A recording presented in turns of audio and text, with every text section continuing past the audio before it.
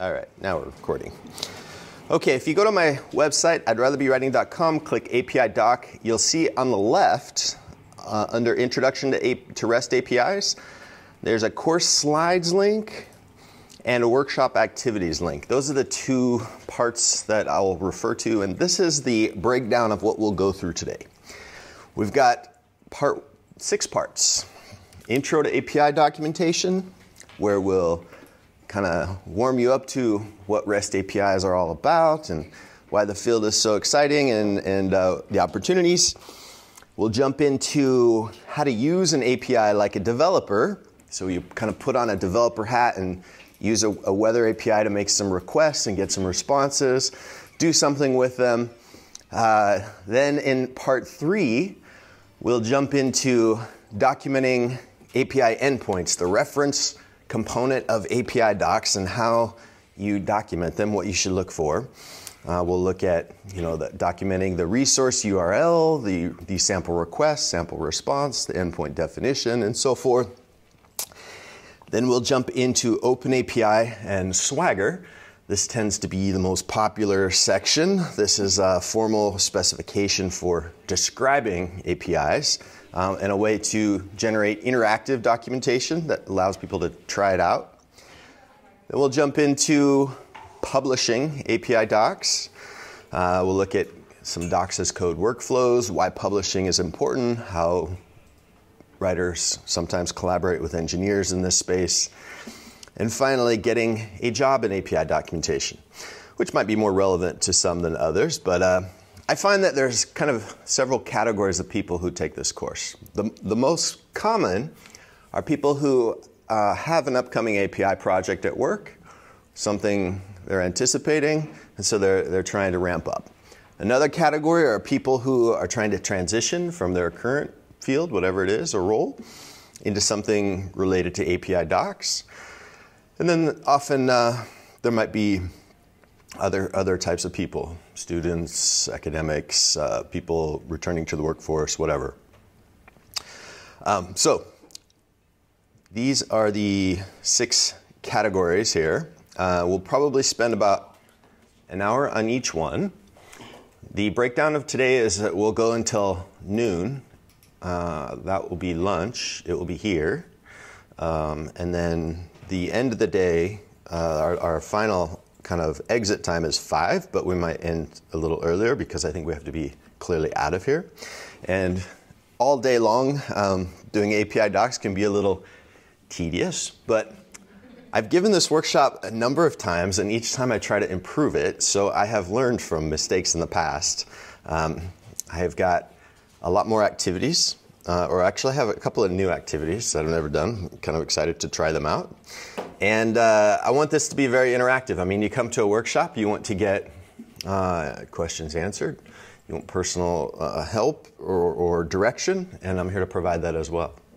So at any time you have questions, just raise your hand or jump in. There's no need to wait until later, or if you have things you want to talk about, I'll be happy to steer it in that direction. Any initial thoughts or questions before we keep going? Does it sound good? Is it what you guys signed up for? You're like, this is what I'm here for? How many of you guys are already documenting APIs of some kind? 5, 6? Okay. How many of you guys took this course because you have an upcoming API project at your work and you're trying to ramp up? Just 3? How many of you are trying to transition from whatever TechCom role you have now into more API doc?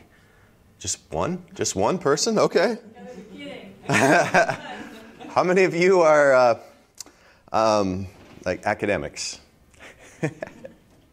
Okay. How about... Sorry, I'm downloading Git. How many of you are students? Okay, no students. Wow, come to a town with 3 colleges and 0 students. Are there no TechCom programs in this area? There are 2. 2. Okay. Besides the East Carolina one where you teach at? No, there's including that. Including that. Okay. What's the other one? NC State? Well, there's actually 3. Where we are. NC State is part of. Okay. McKibben said it's part of NC State. So is anybody who teaches at NC State's TechCom program here? No? Oh, okay. All right. My hope is that one day, like API documentation will be an offering in many kind of curriculums. They just did instructions. A little bit behind the curve. Yeah, well, we'll see. I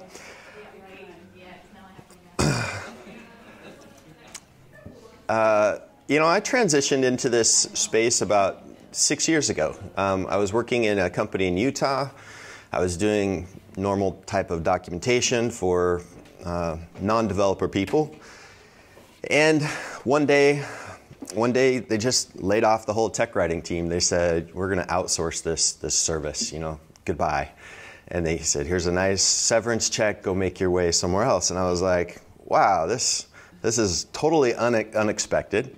But I took the severance money and said, I'm going to go to the Mecca of tech. I'm going to go to Silicon Valley. I'm going to like integrate myself there. And as I got into Silicon Valley and the companies there, I realized that the hottest space to be in, the most stable, lucrative, interesting, and kind of fast-moving space is developer documentation, writing for people who develop software, really.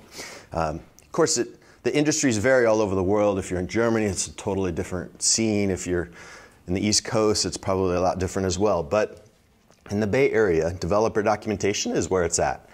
And within this large umbrella of developer docs are many different topics. APIs, an even larger topic here, is a huge component of them. But even in APIs, there are lots of different types of APIs. There's the traditional Java API or C++ API. Other types of code that people download to their computers and they integrate into their projects and compile and release and so forth. But probably the most accessible and interesting and popular type of API is the REST API. And this is one that doesn't actually require a lot of programming knowledge to jump into. So it tends to be more feasible for technical writers to play a stronger role in creating documentation for. But it is also, there's a lot of technical aspects to it. All right, let me jump into this here. And let's see. This is a slide from Programmable Web.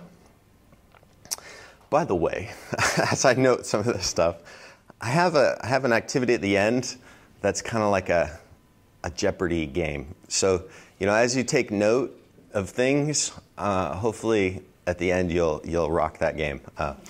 But just kind of keep that in the back of your mind, just to capture things. But this site, Programmable Web, is a site that tracks open APIs on the web, mostly REST APIs. And this chart here shows their progress. If you look back at January 2005 or 6, it was just taking off, right? This is a 10-year-old industry, really, in terms of the REST APIs. APIs themselves go back much farther. But what was happening in around 2005? Well, eBay, or some people with eBay seller accounts, wanted to programmatically update lots of different seller accounts for their stores. And can you imagine logging into an interface with 20 different stores or so and having to make all these updates? It would be very tedious. So this was kind of the first genre where they started to programmatically update things from a distance using an API to control and update lots of these eBay accounts. And the growth now is, it only lists around 20,000, but these are the open APIs, meaning ones that are on the web that aren't behind firewalls, that you can point links to and describe. If you were to categorize and classify all the private APIs, the ones behind companies, the ones internal to companies, it would be much, much larger. All right, so why are APIs taking off so much? Well, the reason is that unlike other products in the developer space, really the documentation tends to be the interface. In a survey where they asked people and they said, what are the most important factors that you feel are important factors in? Now that I look at this, I don't even know what the important factors were of. Important factors to developers related to APIs. They ranked complete and accurate documentation as the very most important one. Why is that? It's because in order to understand how to use the API, there's not a GUI that you can explore. There's not some other thing you download. The documentation is how people interface with the product to understand how it works and use it more or less.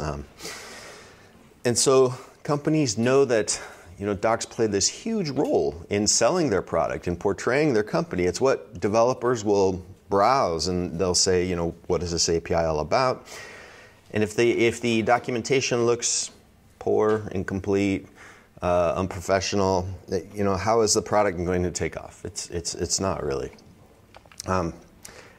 The web itself is also becoming more of a mashup of API services. So these APIs are taking off because that's just sort of how the web is evolving. You no longer have these standalone services where you have entirely self-contained, from beginning to end, packages of things. Instead, you have lots of different services that people pull together into these mashups depending upon what they need. For example, say you're building a website. Maybe 15 years ago, you would download a CMS that would give you everything out of the box, your newsletter, your payment, your forms, all the features you want. But now, it's much more bare bones, and you pull in the services that you want. You want a newsletter? Well, you pull in Aweber, MailChimp.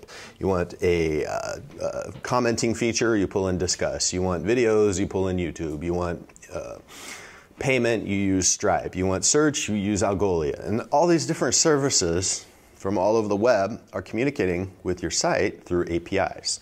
It's not something that you see. It's not something that people go in and actively execute. It's all behind the scenes plumbing.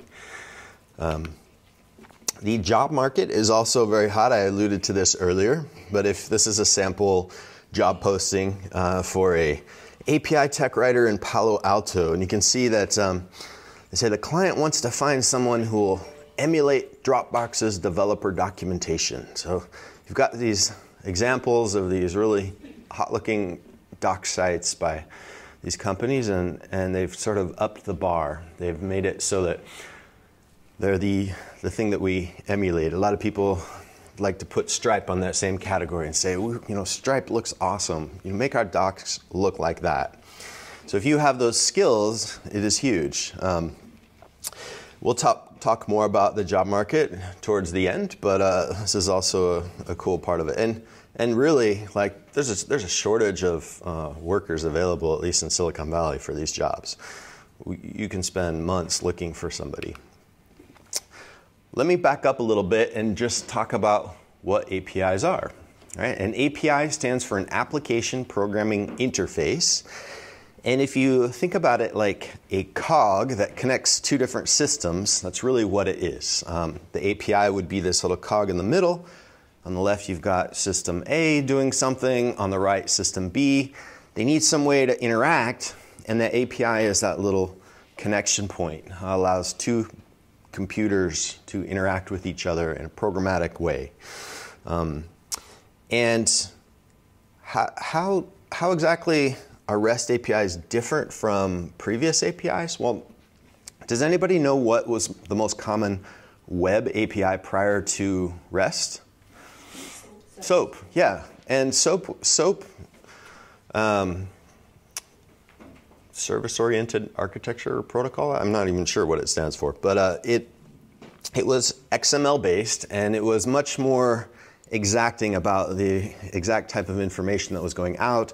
And when it was received, there was a kind of a specific way of validating that it followed the right format before it was incorporated. They used these WSDL files in order to define exactly what the API's capabilities were. It was very, very exact and precise. Well, REST is much more flexible. It's more of an architectural style instead of an exact protocol.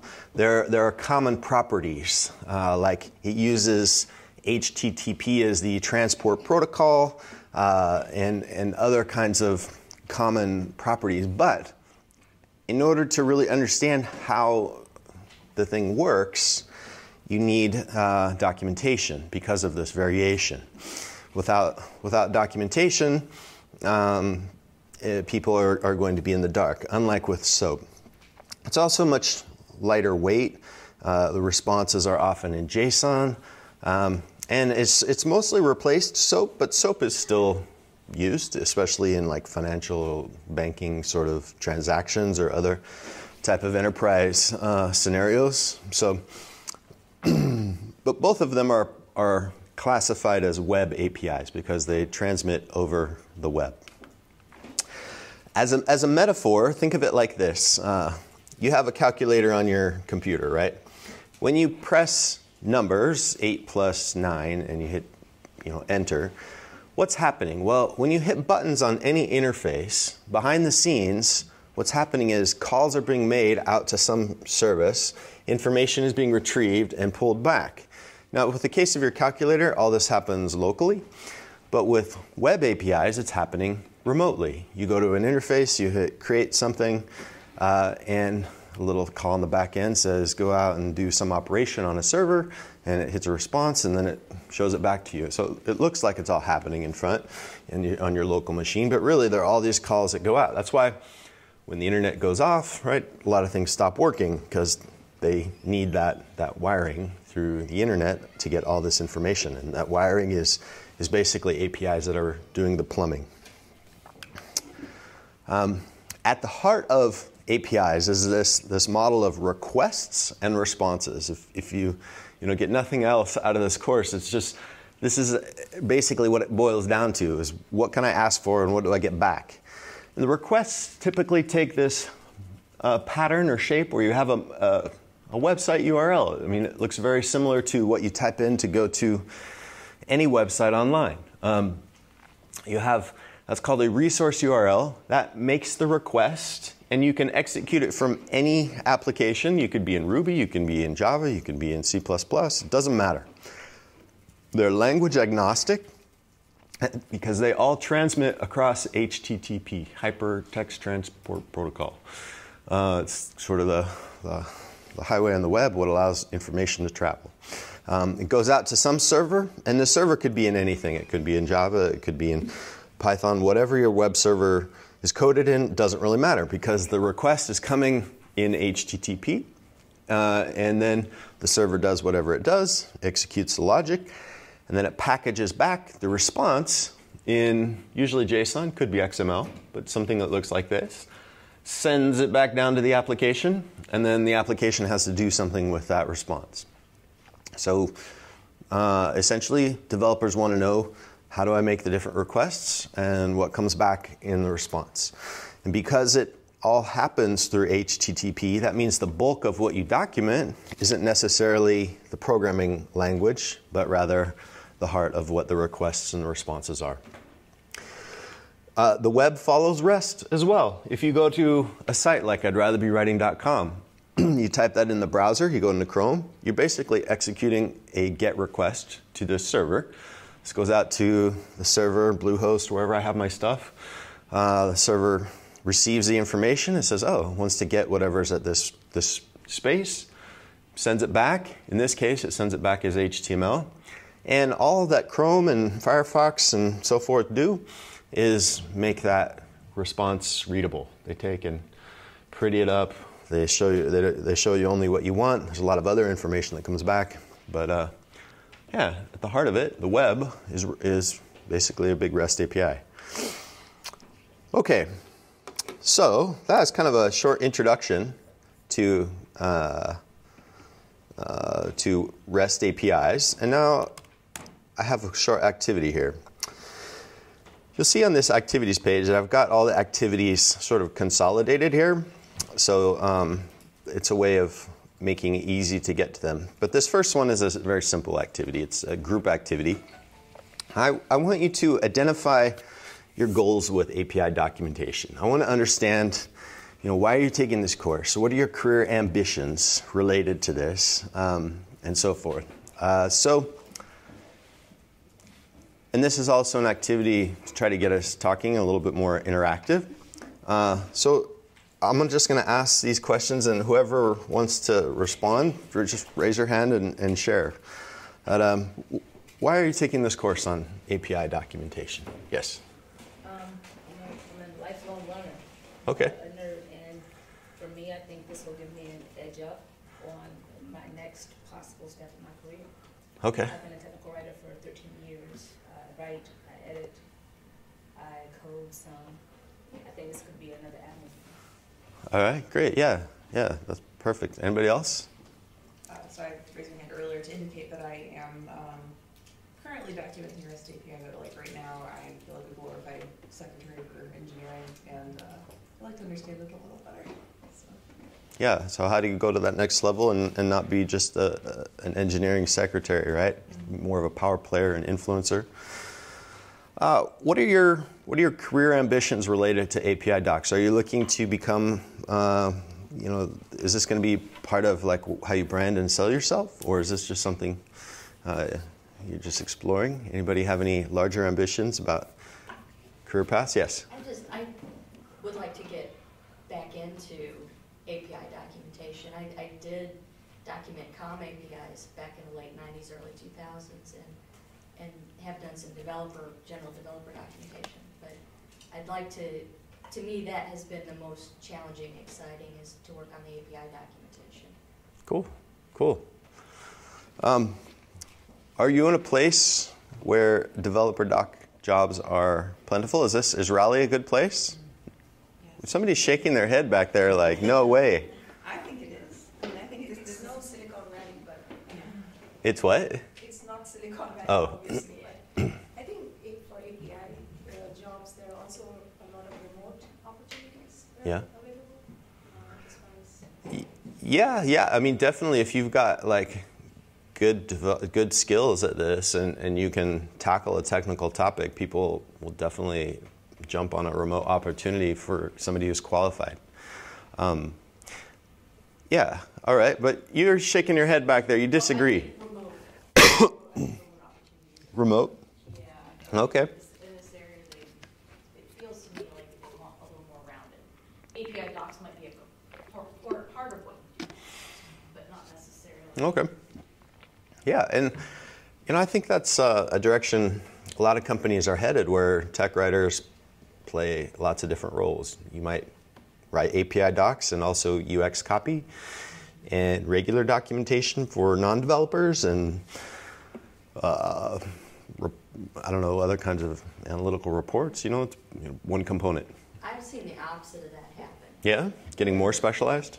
Yeah, I've been a technical writer for a long time and wore a lot of hats, and then the last company I worked for, they were getting more specialized. They hired UX designers, they had business analysts, and what I was doing was getting smaller and smaller and smaller compared to what I'd been doing in the past. Were you was it a startup or was it a big company? It was a very well-established, large company, and it had been growing. Yeah. Mergers and acquisitions.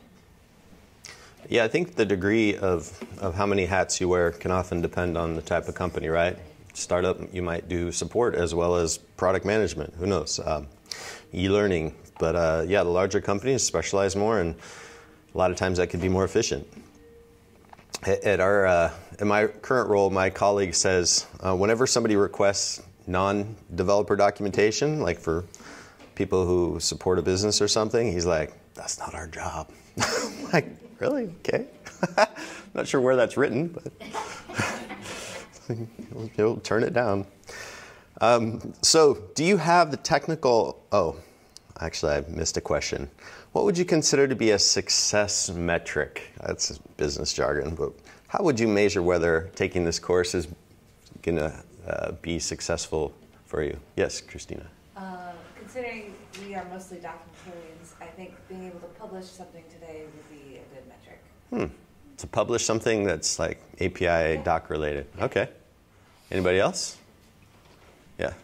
I've come in today not knowing a lot about API, but then when I go back, I need to understand a little bit more than what I had understood in the past. Yeah, okay, so increased understanding. Anybody else? In the red?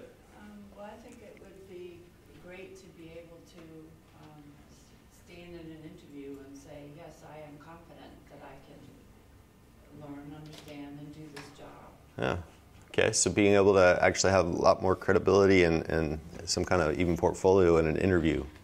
All right, you? I was just going to say learn more specifically about REST API, because I have worked with APIs in the past, but not specifically REST. Okay, so just like more on the REST API side rather than just APIs in general.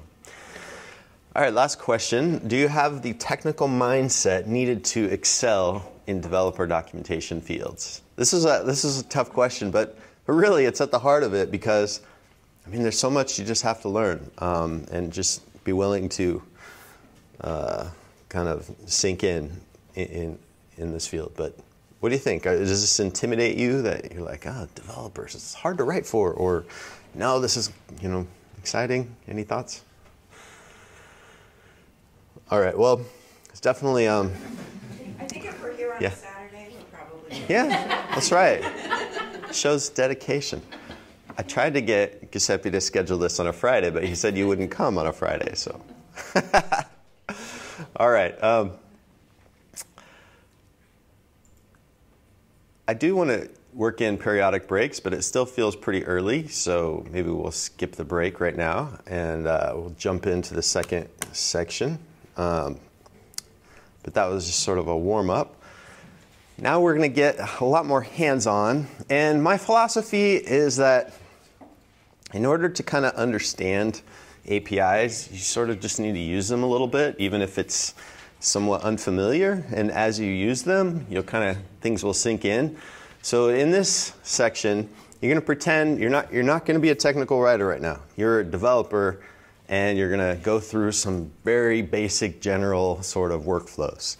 Then after this, you'll put the tech writer hat back on, and then you'll have a better grounding for what developers are looking for. All right, sound okay? And this one, as I said, has some more fun hands-on activities. Here is the scenario. You're building a website, and guess what? You're targeting bicycle cyclists who want to know the weather conditions, especially how windy it is outside. Does anybody bike to work? Is anybody a bicycle commuter? 2 people? Awesome. So am I. And yeah, the wind is huge, right? If you have a 29-mile-per-hour headwind, that is going to be really, that's almost impossible. But if it's a tailwind, that would be a lot of fun. So in order to build this little widget, and we won't build the entire widget, but we'll sort of get the sense of how it would work. We need to gather information from a weather service, right? We don't know. Like, I don't know what the weather is like outside, obviously. I couldn't tell you the exact temperature and the wind and so forth. So the first step will be to figure out how to pull this in. And in the end, this little widget will basically just get the information. So if you look here, if you click check wind, it goes and gets the information. This actually is in Santa Clara. And yeah, it's about what it is here, I would say. I don't know, calm day, clouds, 54 degrees. 55 here. Okay, so yeah. Oh, somebody already built the widget. All right. Now, you could make a much more fancy implementation, for example, if you wanted to. This is like a Yahoo weather map or something where you've got picture images of weather. That can also be something you pull in. But you could take and create an attractive UI. But at the heart of it, it's the same thing. You're going out and you're getting calls and you're putting them on the page somewhere. Whether you have a droplet that kind of fills up and so forth to show how much precipitation there is or not, sort of beyond what we would need to cover. How do you choose a weather API? This is actually a huge kind of consideration. And I have selected this API called Open Weather Map. there are lots of weather APIs, and in the past I've chosen a different one that was a lot like smaller and simpler, and then it would crash all the time. So, and the bigger ones, they're like way too robust and complex, and you need like paid keys and so forth to use them. So this one, I don't really know where these people are based, but it seems like a very stable sort of service. They seem to have like 20 or 30 people at their company, and they specialize in weather, and it seems to work. But that's the first step. So now we're going to jump into some activities. Go ahead and go to this workshop activities page right here where it says workshop activities right under, if you get lost here, go to I'dRatherBeWriting.com, click API Doc. In the first section, there's a workshop activities. I should probably make this like a larger button somewhere, but currently not. We are going to do activity 2A. All right, so expand this. And I hope you all can go online and everything. If you have trouble, raise your hand and I'll go around. But we can just do this one together as well. Go to openweathermap.com, and you can see that kind of they have multiple services. One of them is API. Click API in the top. We're going to get a sense of what kind of data is available through this. So I've got a number of questions here. Does the API provide the information we need for our scenario? Remember, we're trying to get the temperature and the wind, specifically the wind, really, in our current area. So if you're looking through here, these are actually the different sort of endpoints or different resources available. Current weather, hourly forecast, 16-day forecast, 5-day forecast, historical data, history bulk. There's even relief maps, weather 2.0. There's a lot of stuff here, actually. A lot of it in beta, which is cool. It shows they're active. So does this API have what we need? I mean, what we need is pretty basic. Come into current weather. Scroll down here.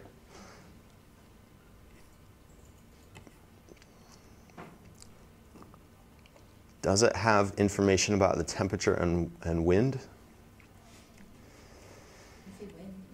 Yeah, you can see here in API response, it does say that it's got the wind. It even tells you the direction, right? We wanted that as well, the degrees. Although, we might look at this and say, I'm going to have to convert this into like a cardinal direction, north, west, southeast.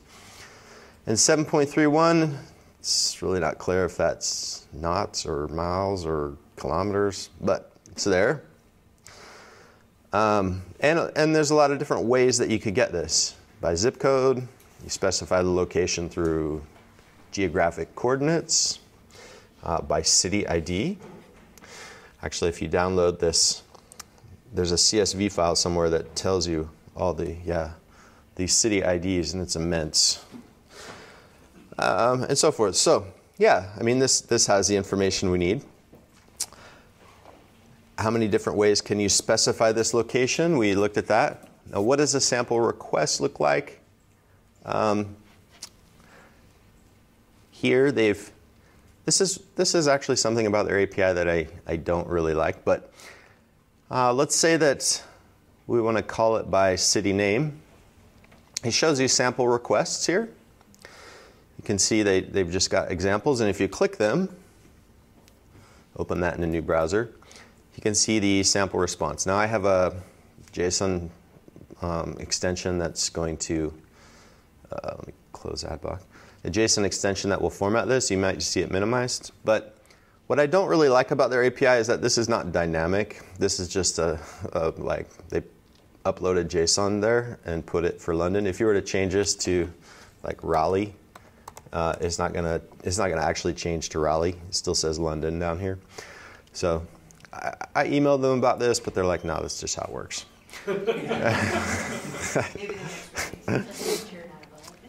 it's kind of hard to support a dynamic thing because then if it goes down or if things change, it's like it could suddenly not work.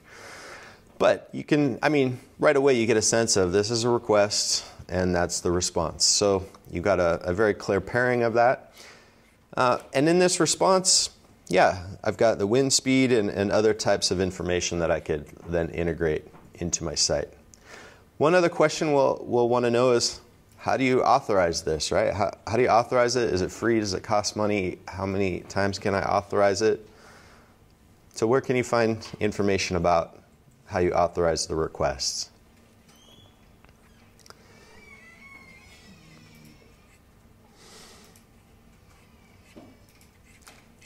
This is actually a topic we'll return to later. In the programmer's guide. And the how to start documentation.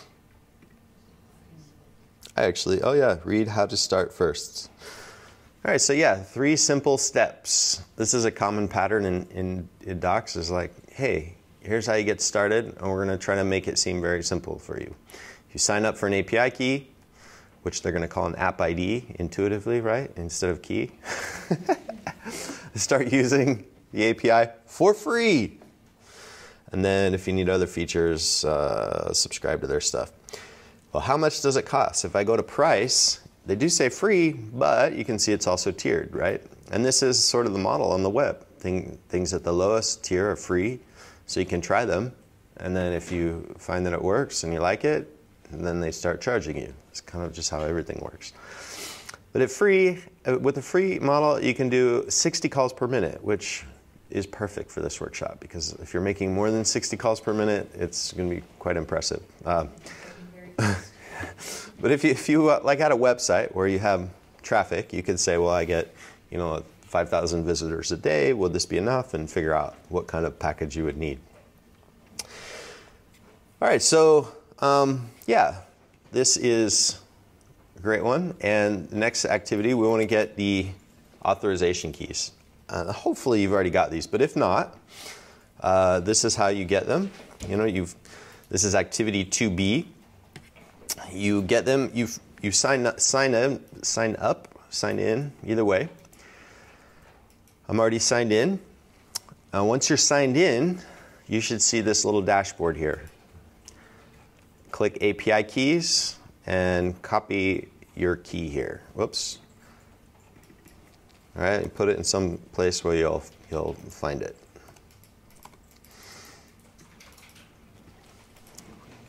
I'll give you a second to do that. Now, if you're just signing up for an API key, they will often say that it might take an hour to activate. So if that's the case, it might not work immediately, and I give you a different one you could use. But all right, need more time on this one? Does everybody already raise their hand earlier to say they've signed up for API keys? So if you're still working through that, just try to do that. Okay. Now we're going to talk about submitting requests. Probably the best tool and the most popular one for submitting requests is a tool called Postman. This is now an app. It used to be a browser extension or an app. Now it's just an app. But if you haven't downloaded this, download it because we're going to make some calls here. Basically, this is a GUI that lets you configure a bunch of stuff about how you're going to make the calls. It provides a place to put the request, to enter your parameters, your authorization information, and most importantly, it allows you to save all of your requests and the responses on the left, which is probably what makes it so popular, right?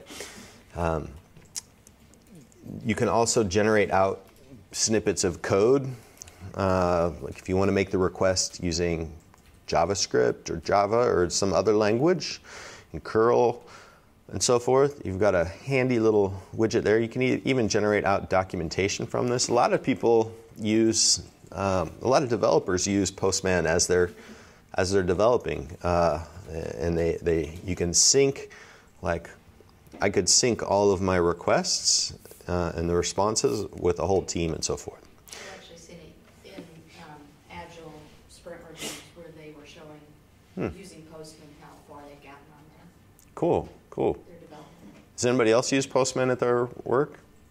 For how many of you is Postman brand new? Oh, like most of the people. Okay. I use them to test the things. Okay. You use them for testing?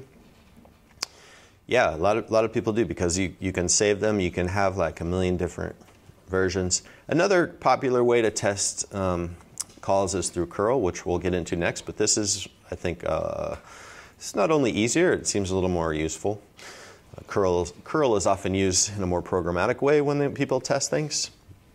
All right, so we are going to do activity 2C. You're going to make a request with Postman. If you're coming here, make requests with Postman. All right, so the basic endpoint for this weather that we're looking at is shown here in step 4. Or if you're in the docs, you come in here to API, you click current weather. If you click API doc, it shows you the sample API call here as well. Take and plug this into the get box in Postman. Just paste it right there. And then we need to add 2 parameters. We need to add the app ID and the location, right? So, or actually 3, the units as well. So, if you copy, you probably maybe have your API key still copied, and they call this app ID. So, if you if you click the params button below, right below key, just type the word app ID, hit tab and paste in your API key. You'll see that it appends this parameter after a question mark in the get box. That's called a query string parameter. Everything after the question mark is a query string parameter. We have 2 other parameters. We have, let's just look up our location by zip code. It tends to be easiest. What's the zip code in Raleigh? Does anybody know where we're? 27613. Okay, 27613. And then so that we get units that are a little more understandable, if you type units, I believe that's it, yeah, units, and then imperial. It's just kind of weird to type instead of metric. That also gets appended here as a query string parameter. I'll talk more about query string parameters later, but you can see that they're concatenated with an ampersand, and their order really doesn't matter. Now, if we had other parameters, like a request body parameter, you could click the body tab here and add it. If we had a header parameter, this is a parameter that's submitted in the header rather than the request URL. You could add it here, but this API doesn't have those type of parameters, at least not for this call. They're all just regular query string parameters that you configure under params. Once you do that, click send, and the response appears in the body area below. You see pretty, raw. Raw is just going to be the unminified compressed version. Pretty is white spaced or formatted in a readable way. And you can see down here, the name is Carrie. Is that where we currently are? Yeah. Okay. Kind of close. So this is this is a successful response. Tell me if you raise your hand if you're able to get a successful response. I have a question. Yes.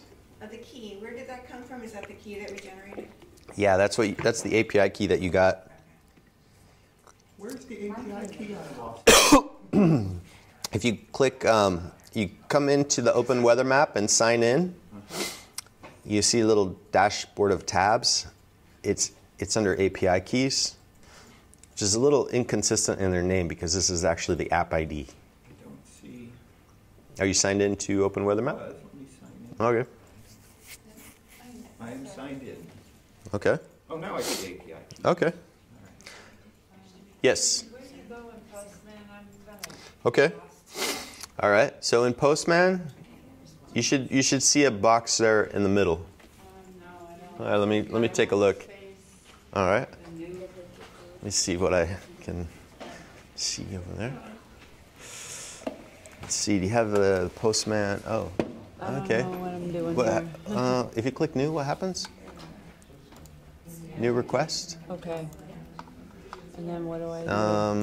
I don't know. Maybe you just call it a name. Okay. Actually, oh, it's trying to give you a tutorial. Hit end lesson. It's kind of Really odd. frustrating. It won't let me. There we go. I don't know why it's asking you to save this, but I don't know either. Do I and just then save? click a collection, and now they'll save. Oh, great. Oh, okay. Now you should. All right, This I is got the the box to key. enter it in. Yeah, And you got to put the URL first. You go to it's that long one, api.openweathermap.org and so forth. If you see, You also have the same thing? if you expand, there you go. You can expand the workshop ones, or there. You can just go scroll down a little bit and copy that. Copy it. Actually, the zip one. The zip. Is there a zip code one? Scroll down more. right here? Yeah, sure, that'll work. Or, you know, it doesn't. It's not very not letting me copyable. So copy. it's easier if you go back to the course site and find the. Scroll up a little bit. No. Yeah, DC. Make requests with Postman. Just copy that. It's easier. Okay, thanks. This is, Oops, and watch out for that period there. yeah, deal with all these browsers. Okay. Oh, it needs to have. You got a lot of stuff open, but Well, yeah, I tried to open it all to get ready, and this is what happens. yeah. Let's see. You can. Check in there. There you go. Okay. So So I put that in in the here. on the left, or actually just on the very left. Where is it? Well, yeah. I mean, sorry. In this box, go ahead and delete the key so it doesn't get in your way. Okay. Now under keys, type app ID. All lowercase on one word. Just add it. And then put the value of your API key right there. No, okay, Actually, in the next one up. Sorry. okay. And then a zip, and choose a zip, and then you should be able to hit that. Anybody else need help? Anybody else have a glitch, issue, technical? Okay. I can't figure out how to get this box. Is Oh, there you got a successful response, right? well, I don't know. I can't. I'm Oh, trying to. this right there. You can't scroll I down. can't scroll. What does that do? That looks like it copying it to your clipboard. Well, that would work. I was trying to get. What about like- this larger scroll bar on the right? You got two scroll bars. Ah, there we go. Don't Yeah. Two scroll bars is I'm design. not working on a laptop. I can't see. That's right. It's a design thing a bad design to have multiple scroll bars. Anybody else? Yes. Hi. I have a Mac. Yeah. Okay. I have to go into the Apple store, and it's not allowing me to create my little Apple ID. Cause Oh, it's not necessarily Apple ID. This is just the app ID for this open weather map. well, let me back up. Oh. It's for being able to download one of these Oh, I see. these apps, and it's not allowing it because it's not recognized as a legitimate app, and you have to go to Apple Pay Oh. to do that. Oh, I see. But you've got it downloaded. You've got Postman right there. Yeah, I do, but it was. I'm just trying to see if this other one is necessary. Let me show you. Oh, for other stuff, you've got Git. Do I have? It's downloaded, but it won't allow. You know what? It's built into the Mac, so you don't have to worry about that. Okay, cool. So yeah, but yeah, I forgot about security stuff. That can often be a. Anybody else? Did it work? Still not working? Let me see. App ID, zip, see a units. send. No, yeah, you've got it down here. Oh, A send API key button? failure. I don't see a send button. I don't know what's going on. It doesn't like your API key. Okay. You see it says invalid API key? I put a zip code in there. Maybe Oh. that's why. Yeah. Hit send again to get, where'd send go? There's no button. That's the I problem. think it just, What browser should I be using? it's a downloadable thing. Just click in there and then hit return. See if that does it. Or save example. Wait. It's my stupid browser, I think. Huh. I don't know what the hell's going on.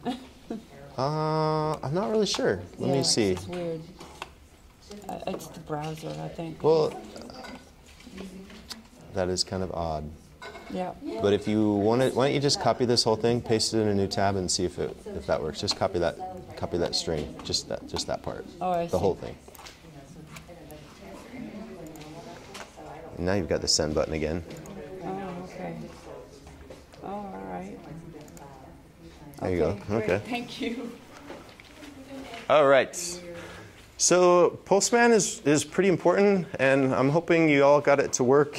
I guess there's always nuances about different browsers and how to scroll. It is a little unintuitive over here. You've got one scroll bar on the right and one scroll bar here.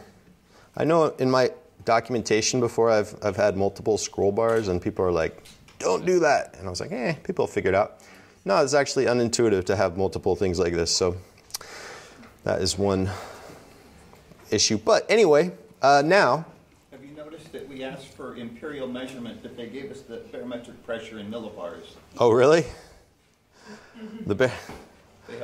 They're confused about what imperial is. What should be the imperial unit for barometric pressure? Inches of mercury. Oh, okay. Somebody knows this stuff. All right. All right. Now, I want you to save the request.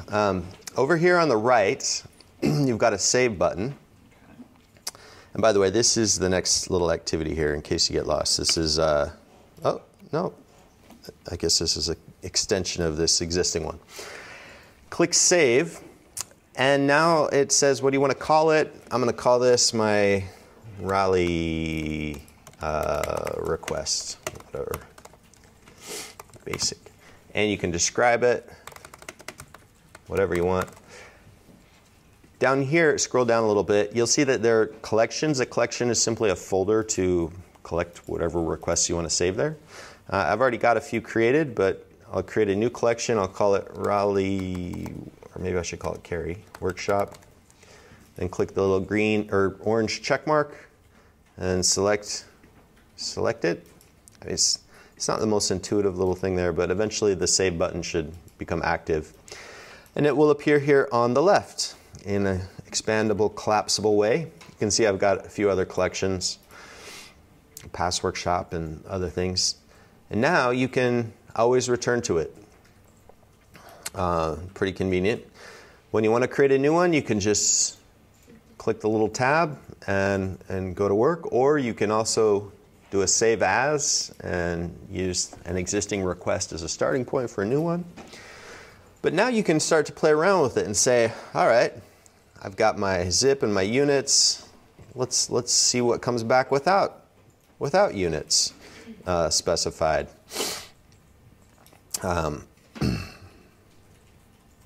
This happened to another person too. The save button, the send button does disappear. That is odd. I wonder if this is a bug. Let me see if yeah, well, if your send button disappears, just close it and then reopen it from the left. I don't know. But if I send this guy without units, I can see that the temperature is now 286. And I'm still trying to figure out what unit that is. That's Kelvin. Kelvin? Degrees Kelvin. Who was going to want the temperature in Kelvin? I thought that was a scientific measurement. Physicist. Well, it's 286 Kelvin outside. You might not want to go out too quickly. That was a trivia question. No. All right, but you can also, typically in an API, you're going to have a lot of different parameters. and one of your jobs will be to test all the different parameters. So you could make extensive things here where you try them all, save them, and then see if things change throughout the course of the API. All right, now we're done with Postman. Any final questions on Postman? Another way to submit requests is through something called curl or curl. It's a command line way of submitting requests and getting responses. This is something you do from your command line. Now curl, it happens to be way harder to make sure everybody's got, especially on Windows. So if you don't have curl installed already, don't worry about it. It's not that big of a deal. We're only having one short little activity here doing it. Basically, curl, in addition to the request URL shown here, right? There are these other commands on the left. See where it says -x and then get, so forth, all after the word curl. Well, it turns out there are hundreds of different options for this. It's an extremely powerful utility used for a lot of different things. These are probably the most common commands related to REST API requests. A -i, this means to include the response headers, which we'll show here in a minute. A -d, this is if you're posting a request that has a body and you want to include that request body, you would specify it after there. A -h for a header, and then the -x specifies the method. Now we're going to jump into the methods and so forth and all this later, but this is just sort of an exposure to the different commands available in curl. And the response will be in JSON for most APIs or XML. But just a little bit about JSON, if you've not worked with it much before. JSON is, anytime you have curly braces, that's going to be a JSON object. The two main types of things in a JSON response are an object and an array. An object is anything inside of curly braces, and these are usually key value pairs. You submitted a key value pair with that app ID where you had a key and then a value, right? An array is a list of something, and that appears inside brackets, square brackets. And often a JSON response will mix these two up. You could have an object that contains arrays. You could have an array that contains objects. You know, it can be very confusing, actually, sorting it all out. And they have different levels of nesting. An object that contains another object that contains another object, that contains an array. And developers have to figure out, okay, if the information I want is buried at that third level in the array, how do I pull it out into my application? All right, so I want you to make a request with curl. This is activity 2D. And the way you'll do this, you'll actually transition from Postman to do this. So I told you Postman has this cool little code snippet part. Underneath the send button, there's a little, very subtle link that says code. I don't know why they made it so subtle. It's one of the coolest features of Postman. If you click it, there's a dialog box that appears that says generate code snippets. This allows you to make the request, to choose a language for making the request. Right? Postman, we don't really know exactly how it's submitting things. It's probably using curl in the back end. But you can make the request in all these different languages. For example, in Java, if you were to make a web request, or Go, I don't know why Java wasn't working. If I choose Go, you can see that this is the language or this is a function that you would use in Go in order to make a web request. And if I had a Go application, I could plug this in and it would be easier for me. Choose curl from here, curl. Some people, they spell it differently. I think officially it is lower c and then URL, but I see it as all lowercase more commonly. And just to confuse things, there's also another application called curl that has nothing to do with this URL. But anyway, copy the sample there. And I'm pretty sure you need to remove the Postman header tokens. I'm not sure. Let me see. Yeah, they add some of its own little. Let's see if it works without it. Okay, so you've copied the curl command from here.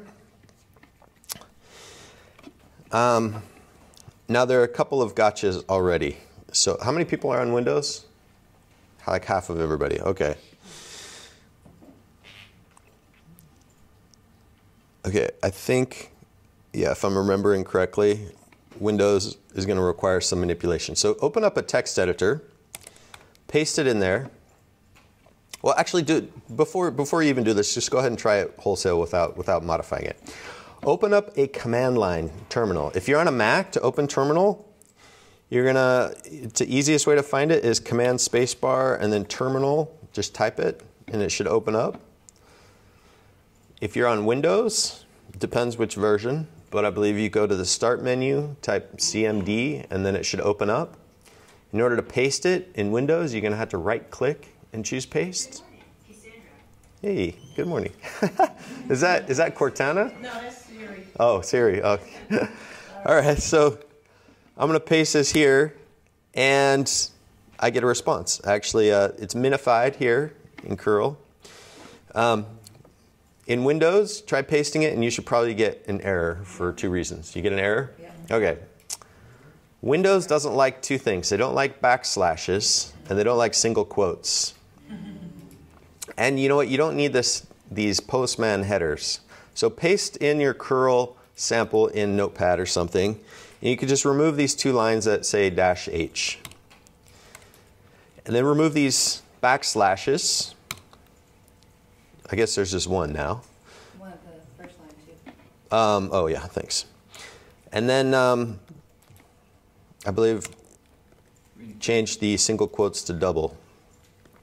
Copy this guy and try that.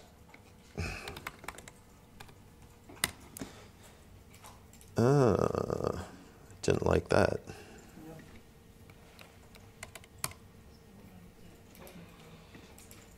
See if it doesn't like multiple lines. Might have to put everything on one line. You got it? Did you put everything on one line? It was already on one line. Okay. The backslashes, I thought, introduced line breaks into it. So there we go. Yeah. All right. Now, if you're on Windows and you didn't install curl ahead of time, I can show you how to install it, but I don't want to walk through it because this is like a nightmare installing things because different machines have different permissions sometimes. But how many of you were able to submit a curl response and get a curl request and get a response? So only about half. All right. I'm not sure overall your edits. I got lost on that. Okay. Let me take a few steps back. Postman adds a couple of header values that are unnecessary. So just to reduce the complexity, delete these -H. And then Windows doesn't like backslashes. These are added for readability to put the parameters on different lines. Delete those. There's one down there and one up here. But now you've got the problem that you've got multiple lines, so it's not going to read it. So now take and put everything on one line. And then convert the single apostrophes to double. You might ask, well, why didn't they just format it in a way that is copy and pasteable for both Windows and Mac? And that is a good question. There's no reason. I mean, people want readability, so they do the slashes, right? And they probably forget that Windows machines chokes on that. There must be Mac bigots. Yeah. It's just the Mac brainwashed Mac people, blind to anybody else. It's like, oh, you have a Windows, don't even talk to me. I used to be really enamored of Macs, and then I got the latest, like 2017, or not the latest, the 2017 Mac, and I think it's a step down from the previous version. Their butterfly keyboard, one crumb kills it. Yeah. All right, so anybody need help? You want me to see if I can troubleshoot anything on the spot? What do we got? It doesn't it still throws an error because it says curl is not recognized. Like even at the single line thing. Do you have curl installed? What if you just type curl? What happens? I don't think so. Yeah, so you got to install curl. If you just type the word curl, you might not have it installed correctly, or if you did install it, maybe you have to close your terminal session and start a new one. But if you're trying to install curl, I've got, let's see. I've got instructions on how to do it. Probably won't go through it, but I'll just point you to it right here. If you expand using an API like a developer, curl intro and installation, there's a handy link that has a nice installer. Install curl on Windows. There's a download page here. This is the easiest way to install curl I've found. And there's different options. I would choose either 32-bit or 64-bit, and with administrator privileges, the free version. People in the past have been like, hey, I bought this. I'm like, no, don't buy anything here. Just install the free version. And it tends to work out all right. Confused by code, curl, downloads. So. And I did like that you, on your page, you had ways to test it, because when I installed it, I wasn't sure if I'd installed it properly. Okay. I looked there and was able to do the curl-v and see that I'd installed it.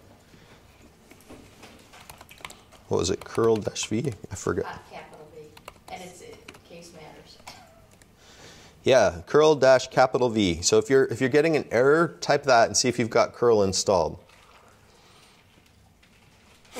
Having done this workshop a number of times, I've realized that even some of these things that I thought in the beginning were simple can turn out to be quite complex if people, don't have it installed right, or all the different varieties of machines and permissions on the machines and versions of the machines. So I don't want to spend time troubleshooting this, because that's really the only activity we have right there with the curl. But anybody else having issues that they are experiencing? Just keep in mind, the Windows, it likes double quotes, it doesn't like backslashes. And you have to right-click to paste. There are other shells or terminal kind of things. On a Mac, I really like something called iTerm, because it gives me tabs. I can have multiple sessions, and I feel like it just works better. You can load a bunch of defaults in something called a bash profile. There's also like a git bash for Windows as well that gives you a very similar terminal. So I'll talk more about this in the publishing section, but you don't have to use the default Windows command line.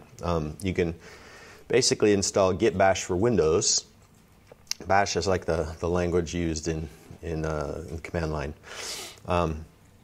And then you can use like your Unix commands where you can navigate up and down directories and so forth. Anyway, it's just kind of an aside, not really the main point here. Main point was to make a request with curl. Why did I go over curl? Well, you will probably find that your QA people are going to use curl, because they can take and string up a lot of different requests into a script and run the script. Let's say you had 100 different requests. They want to test every permutation of the parameter and just go through it in a script that automates as part of their testing. Well, you can't really do that with Postman. I mean, it's more of a thing you have to manually configure, right? But with curl, you can script your requests and execute them as part of testing packages, and so you'll see testers getting more geeky with them. I had one tester guy who had all these groovy scripts, and he had like 200 curl commands, and it was like he was so proud about how it all just like pumped through all these different use cases, and it's like, oh, okay, that's cool. I just want one. Okay. Although in fairness, the people we're writing for want to be scripting or coding. They don't want to be entering API commands manually. You're right. Now, in a lot of documentation, they will show curl as the default way of doing a request, just because it's sort of language agnostic. When people code their web apps, they'll use Java or some other language, React, and each of those languages, as I showed here, is going to have a different way of making a request. If you've got a PHP app, I downloaded the latest version of Postman, thinking I'd get the latest and greatest, and instead I get a buggy experience. Anyway, let's say they have Ruby. It's going to look like this, right? So curl is sort of this language agnostic way of showing the different parameters being passed to a request. You can't really show it with Postman. I mean, what would you do? Put a screenshot and say, populate parameters here. So yeah, curl is a great way to demo the request. We'll get into that later as we talk about the different components of a REST API reference topic and the requests and so forth. All right. Now we have one more activity here. Let me see where I'm going. All right. It's very common when you're creating calls and requests with a web page or web application to sort of log the response to the console. Right now we were just showing the log in Postman. Remember, we scrolled down here and we saw the response coming down in this really somewhat difficult to access part. Or we showed the minified response in curl. But you can also use your browser and see what kind of information is coming back. And when people put a little command in their code that says console.log, it will put it down there. I've got a sample page here. If you open up, I think I have an activity coming up for this. Let me just show it real quick. But if you open up the developer console in Chrome, Firefox is similar. View developer JavaScript console.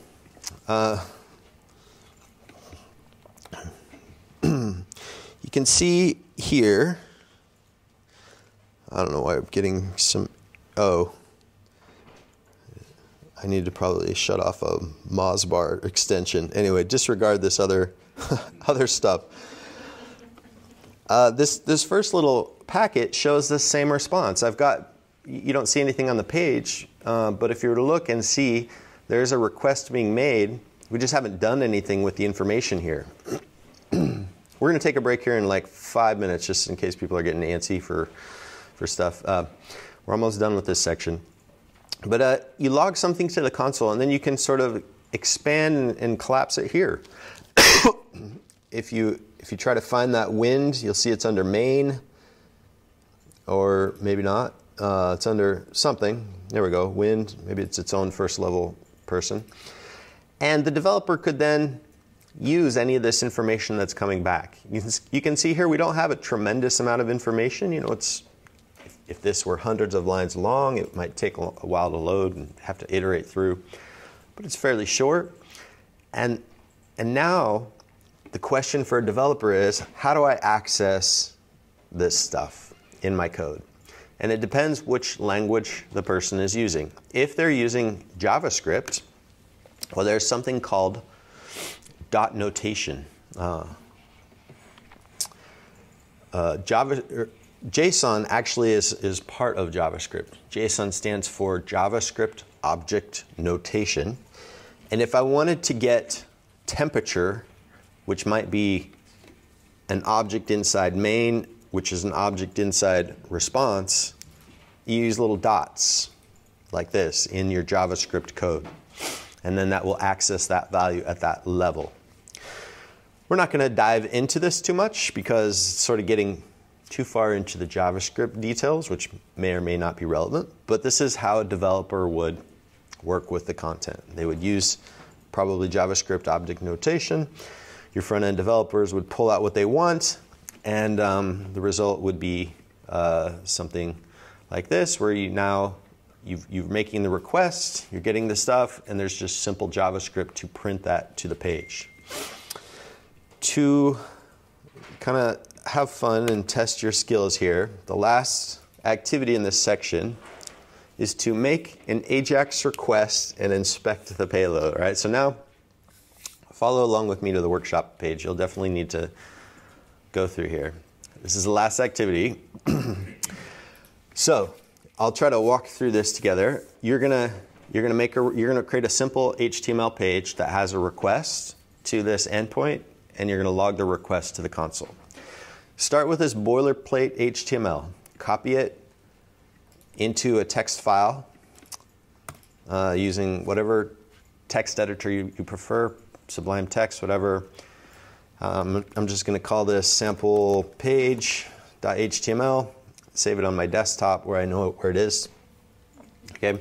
The only unique thing about this boilerplate code is that it's got a script resource for jQuery, which means I can use jQuery. jQuery is an easier way to use JavaScript. It just simplifies some things. It's basically on almost every website. So step 2, save the file, whatever you want to call it. All right, step 3, you're going to open Postman, click that little code button on the right, the code link that appears under the save button. Look for JavaScript. Oh man, and it would not, oh. You have to click it. Am I just not understanding their UI? How come I can't open this guy? It works on Windows. Does this button work on any Mac people machines? Yep. Okay. See jQuery, Ajax, and exception. All right. Doesn't matter what we need. You've got a little scroll bar at the bottom. Oh yeah, you have a scroll bar in your Oh. Weird. Huh. Wow. I didn't think I'd be the one with technical issues. Okay. If you're on a Mac, instead, you can just copy it from here. Fortunately, I have a backup. This is what it should look like, this little snippet of code. All right. var settings, and then this little Ajax function. This Ajax function is a method in jQuery that lets you submit requests and get response. And see how sorry, it's probably really small here. See how settings is passed in as a parameter to this method? Well, settings is defined here, and if you look and read the Ajax documentation, it will say settings accepts such and such properties here, and one of them is the URL, and this happens to be where we're requesting things. Well, just go ahead and copy that either from my web page or from Postman, and you're going to add this as right in some script tags below the existing script tags. So if I go back into my application here, right, I'm gonna add a pair of script tags like that, and then I'm gonna paste what I just had in between them. This is anytime you have JavaScript, you have to put it inside of script tags on a web page, and that's all we're doing here. All right. Okay, so that is pretty much the extent of it. Now, the only other thing is that Postman, I remember, told you insert some headers, which again, I don't fully understand why they do this, but they screw up the code. So look for this headers object right here that I have highlighted and remove it. This is cache control Postman token. You got to remove that and the comma before it, otherwise the comma after get, otherwise it'll be invalid. Right? So your final code should look like this, where you've got the script tags below here with the little code that has the Ajax method. And I think it's just going to use my API key that I've already populated here. All right. Save your file. Open up a new tab in Chrome, go Command-O or however you open a file, find your file, open it, and it should be completely blank on the surface. Then open up the JavaScript console by going to View, Developer, JavaScript console, and you should see an object logged there. This is the request and the information there. All right? That is the extent of this activity, if you're able to get that. I'll give you guys a few minutes, and raise your hand if you're stuck. You want me to come try to troubleshoot something on the fly? Yeah. Okay. How many people were able to successfully see the object logged in their JavaScript console? Raise your hand. Wow, we're hitting it like 40%. All right. Where are you guys getting stuck? Who's? I think in the Chrome browser and Windows, it's like a little different. You don't have the view. Okay. Yeah. Somebody was just asking about that. So, if you're in Chrome, you can also open developer tools. Like a lot of people don't have this menu up here, and to be honest, I'm not really sure why this appears and doesn't appear. If you don't have it, maybe you have a little menu over here where it says More Tools, and it also says Developer Tools. See this? If you open up Developer Tools, it's the same thing. You just have to click Console. It doesn't go immediately to it. All right. So if you don't have that menu up there, More Tools, Developer Tools. And then to open a file, that's also somewhat unintuitive. I find Command or Control O is just the easiest way. Okay, we're going to take, why don't we take a 10-minute break? And during the break, I'll help people too. But come back at 10:20, and we'll hit the next section. All right?